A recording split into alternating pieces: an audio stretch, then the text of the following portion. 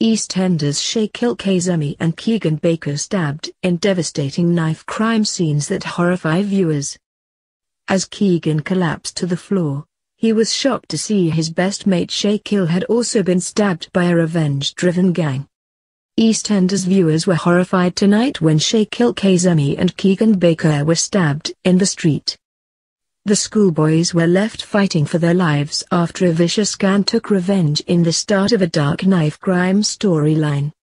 After stealing a bike, Keegan spotted one of the gang members in the street and followed them to the Queen Vic alley, where he was suddenly stabbed by another thug.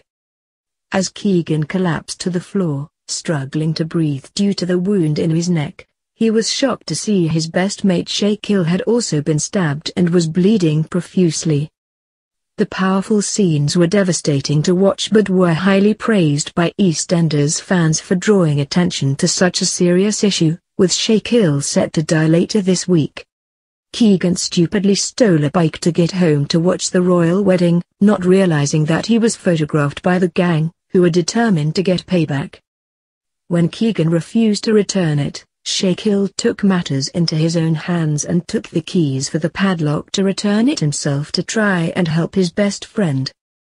The situation soon spiraled out of control when the gang arrived in Walford looking for Keegan, who was forced to hide in the toilets. Nervous Keegan eventually plucked up the courage to leave but found that the bike gone and worried for his missing friend.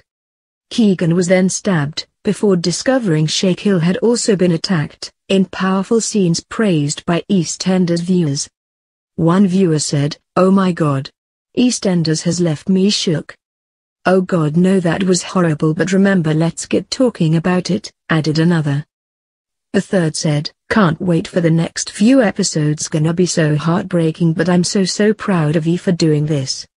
EastEnders viewers will be left in tears later this week when Shakil tragically dies.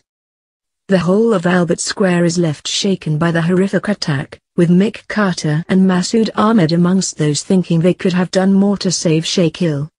Carmel Kazemi is heartbroken when she arrives at hospital and discovers that her youngest son won't be waking up. Speaking about his dramatic exit, actor Shaheen Jafar Khali said, "As an actor I was privileged to have a storyline with so much meaning underneath it and the chance to raise awareness about knife crime. It's such an important issue to tackle." On raising knife crime awareness, he added, "The thing about the news is that it delivers facts and figures, it doesn't show the story and trauma and timeline that comes after. It's not just as simple as one incident and that's it. It impacts people for a long time, if not forever, for everybody involved. It's scary how many young people carry a knife, so I want young people to watch this. It needs to change. If even one person can stop carrying a knife, we've made a difference."